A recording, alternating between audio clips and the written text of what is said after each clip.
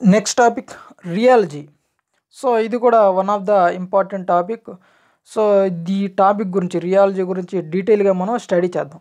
First rheology అంటే ఏ science which deals with the flow behaviour of matter is known as rheology. So మనం ఏదైనా ఒక flow అంటే fluid కానీ ఫ్లూయిడ్లో ఉన్న లిక్విడ్స్ కానీ గ్యాసెస్ కానీ ఏదైనా కావచ్చు. అంటే లిక్విడ్స్ గ్యాసెస్ అంటే మనం ఫ్లూయిడ్స్ తెలుసు కదా. ఈ ఫ్లూయిడ్ యొక్క ఫ్లో యొక్క బిహేవియర్ని మనం స్టడీ చేస్తాం. సో ఈ స్టడీ చేయడాన్ని రియాలజీ అంటాం, ఓన్లీ ఫ్లో బిహేవియర్ని మాత్రమే. సో అదేవిధంగా ఇక్కడ తీసుకుంటే fluid which obese Newton's law of viscosity are known as Newtonian fluid. అంటే Newton's law of viscosity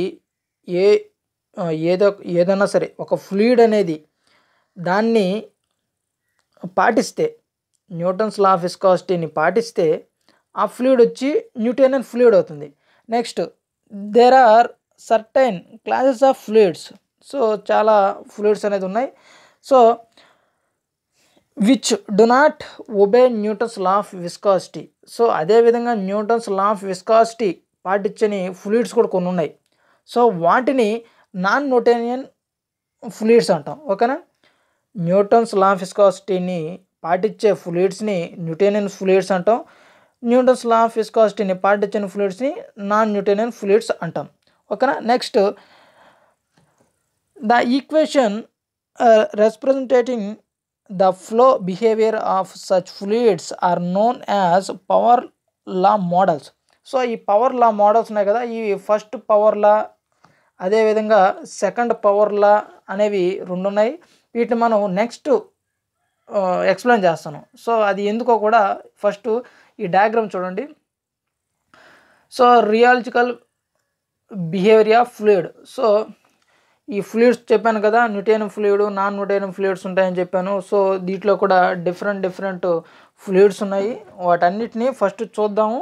so next ఏంటంటే ఆ పవర్లా ఏ విధంగా అప్లై చేస్తాము, సో అవన్నీ కూడా నెక్స్ట్ డిస్కస్ చేస్తాను. సో ఇది డయాగ్రామ్. సో ఇక్కడ ఏవైతే లైన్స్ ఉన్నాయో ఇవన్నీ కూడా ఫ్లూయిడ్. ఓకేనా, ఫ్లూయిడ్స్. సో చూడండి, ఫస్ట్ మనం ఈ ఆర్జెంట్లో తీసుకున్నాం కదా, అది du/dy. du/dy అంటే మనకు ఆల్రెడీ తెలుసు కదా, velocity gradient. du/dy equal to velocity gradient.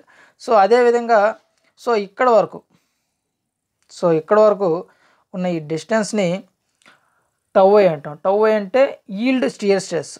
So ఇదంతా మొత్తం షియర్ స్ట్రెస్. సో ఇక్కడ వరకు ఉండేదాన్ని మాత్రం ఈల్డ్ షియర్ స్ట్రెస్ అంటాం. ఓకేనా. First line. ఓకేనా. ఈ ఫస్ట్ లైన్ వచ్చి Newtonian, first one Newtonian. Second వచ్చి ఇది. ఓకేనా. సెకండ్ ఇది ఐడియల్ ఫ్లూయిడ్. సెకండ్ వన్ వచ్చి ideal fluid. Next third one. So ఇక్కడ వర్టికల్గా ఉండే లైన్. థర్డ్ వన్ వచ్చి రిజిడ్ బాడీ. ఓకేనా. Third one rigid body.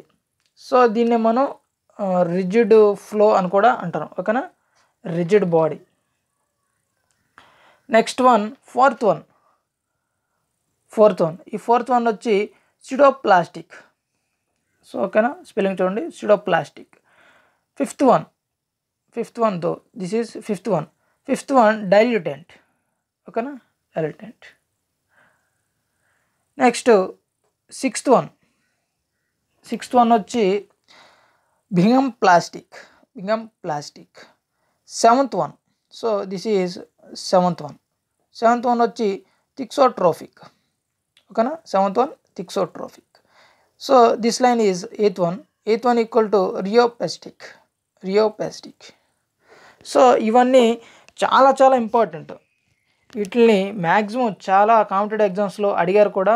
ఓకేనా. ఈ లైన్స్ ఇండికేట్ చేస్తారు ఆడ సర్టైన్ లైన్ని, దాని నేమ్ ఏంది అనేది కూడా అడిగిన క్వశ్చన్స్ చాలా ఉన్నాయి. సో ఇవన్నీ గుర్తుపెట్టుకోండి, ఈ లైన్స్ అనేది గుర్తుపెట్టుకోండి. సో ఈ లైన్స్ అని చెప్పాం కదా. సో ఇందాక ఆల్రెడీ మనం పవర్ లా అనేది బ్యాలెన్స్ ఉంది, అది ఎందుకో కూడా చెప్తాను. సో ఈ ప్రతి 8 ఉన్నాయి కదా, ఈ 8 యొక్క బిహేవియర్స్ని ఈ పవర్ లాని బేస్ చేసుకొని మనం నెక్స్ట్ వీటన్నిటి గురించి ఎక్స్ప్లెయిన్ చేస్తాం మ్యాక్సిమం. ఈ ఫ్లూయిడ్స్ అన్ని గురించి ఏ విధంగా ఈ బిహేవియర్ అనేది యాక్ట్ అవుతుంది ఫ్లూయిడ్లు అనేది కూడా ఎక్స్ప్లెయిన్ చేస్తాం. సో ఈ ప్రతి ఒక్క దానికి ఒక సర్టెన్ ఫార్ములా ఉంటుంది, ఓకేనా. సో షియర్ అని ఈల్డ్ షియర్ అని ఈ విధంగా ఉంటాయి. అవన్నీ కూడా ఈ పవర్లా బేస్ చేసుకొని మనం వాటిని ఎక్స్ప్లెయిన్ చేస్తాం ఏ ఫ్లూయిడ్ అనేది, ఓకేనా. సో ఇవన్నమాట పవర్లా. Tau equal to m into du/dy whole power m. ఇక్కడ m వచ్చి ఫ్లో బిహేవియర్ ఇండెక్స్. m అనేది ఫ్లో ఇది m అనేది ఫ్లో బిహేవియర్ ఇండెక్స్, n అనేది ఫ్లో క్యారెక్టరిస్టిక్స్ ఇండెక్స్. మనకు du/dy అంటే తెలుసు, వెలాసిటీ గ్రేడియంట్. సో అదేవిధంగా సెకండ్ పవర్ లా ఉంది. ఈ second power law tau equal to t0 plus m into du/dy whole power n. ఇక్కడ t0 వచ్చి ఈల్డ్ స్టియర్ స్ట్రెస్, ఓకేనా. ఈల్డ్ స్టియర్ స్ట్రెస్ మనం దాన్ని ts ty అని కూడా ఇండికేట్ చేసాం. ఇక్కడ డయాగ్రామ్లో ty ఇండికేట్ చేసాం. సో అది t0 ఇక్కడ మనం, ఓకేనా. Tau equal to τ0 plus m into du/dy whole power n. So మన ఇక్కడ m అంటే ఆల్రెడీ మనం ఫస్ట్ పవర్లా డిస్కషన్. m అంటే ఏంది, ఫ్లో బిహేవియర్ ఇండెక్స్, n అంటే ఫ్లో క్యారెక్టరిస్టిక్ ఇండెక్స్. సో ఈ రెండు ఫార్ములాను యూజ్ చేసుకొని ఈ యొక్క రియాలజికల్ బిహేవియర్ ఆఫ్ ఫ్లూయిడ్స్లో ఉన్నాయి కదా, ఇవన్నీ 8 ఉన్నాయి కదా, ఈ ఫ్లూయిడ్స్ అన్ని కూడా మనం ఏ విధంగా ఆ ఫార్ములా యూజ్ చేసుకొని ఇండికేట్ చేయొచ్చో నెక్స్ట్ వీడియోలో చూద్దాం. Okay guys, if you like this video please like my video and don't forget subscribe to my channel. Okay guys, thank you for watching.